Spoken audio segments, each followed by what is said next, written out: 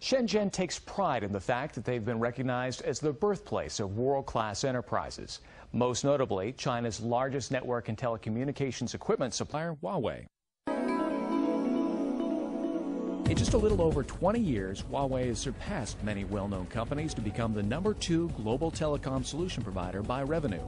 I feel very fortunate to be able to participate in the entire period of Huawei's growth, from a small startup company to becoming the second largest telecom solutions provider in the world. Ken Hu is the deputy chairman of Huawei Technologies and chairman of Huawei USA.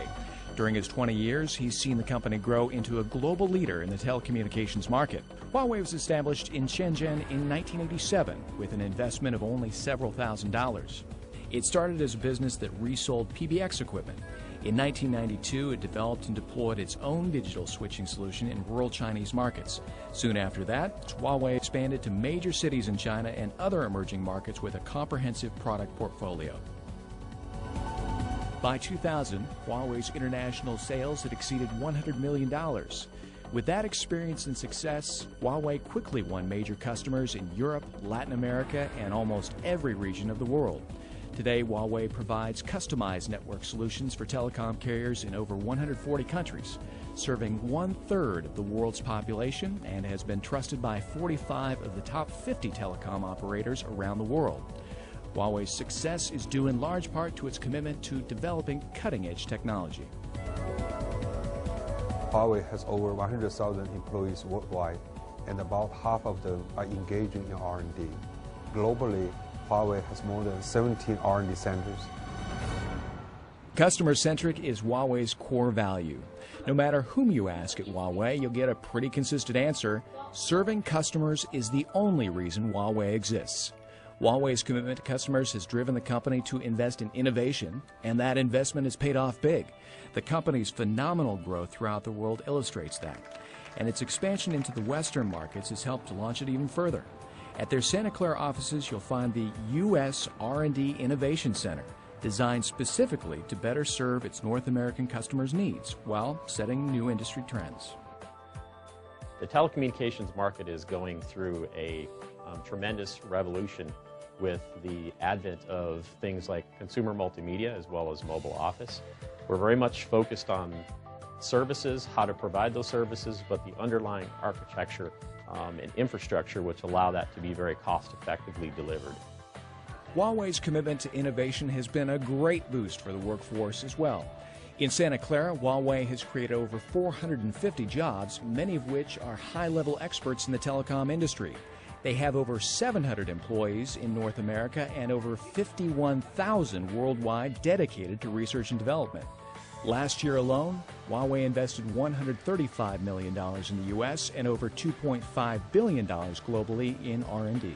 We tap into the talent pool and the regionality of every location across the world. John Rose, Senior VP and General Manager of Huawei North American R&D, was the former Global Chief Technology Officer at Nortel and is considered a well-known industry visionary. I think the real value Huawei brings to the U.S. market is the fact that we're actually simultaneously a very large and capable company, but also a fairly young company, meaning that we're not really encumbered by the 100-year legacy of some of our competitors. When it comes time to build a new technology or to focus on a new problem, we can actually focus on just that problem. The company's business model is a breath of fresh air for this industry. It's allowed Huawei to delve deep into new innovation and really leave its mark. Huawei has brought numerous innovations to North America, developing the world's first Super WDM technology, conducting the world's first trial of next-generation broadband access technology for Verizon, and together with Clearwire, Huawei deployed the world's first 4-transmitter, 4-receiver, 4G system in North America, significantly improving network performance and energy efficiency. As a forerunner of innovation, Huawei contributes significantly to telecom standards organizations around the globe. Richard Brennan is Vice Director of Industry Standards.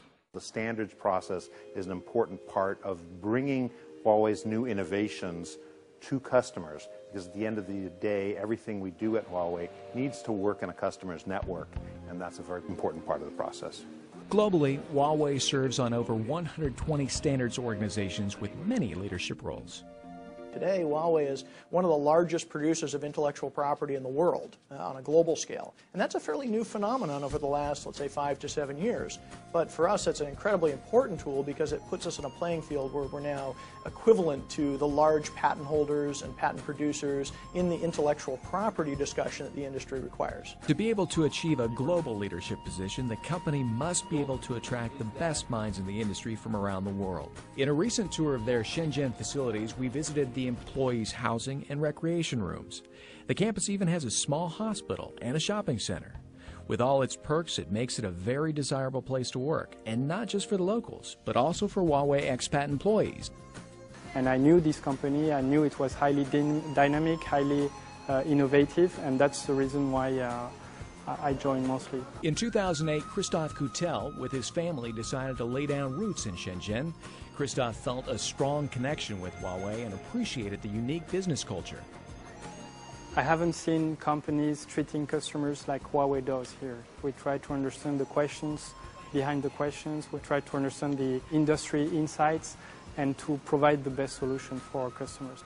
Clearly, Huawei has found a way to continuously improve and become a global industry leader. But also as important, they stay true to their value of being a local global company. As a responsible corporate citizen, Huawei gives back to local communities with generous donations, clothing drives, and volunteer hours as well. In the U.S., Huawei has created over 1,100 jobs nationwide. Huawei also makes a large contribution to the U.S. economy with over $6.1 billion in purchases from U.S.-based companies in 2010, the equivalent of creating an estimated 32,000 new jobs. Some have described Huawei as the biggest company no one knows about, but it's pretty clear that will change as Huawei's innovations influence the next generation of telecom technology. To learn more about Huawei, visit them online at Huawei.com.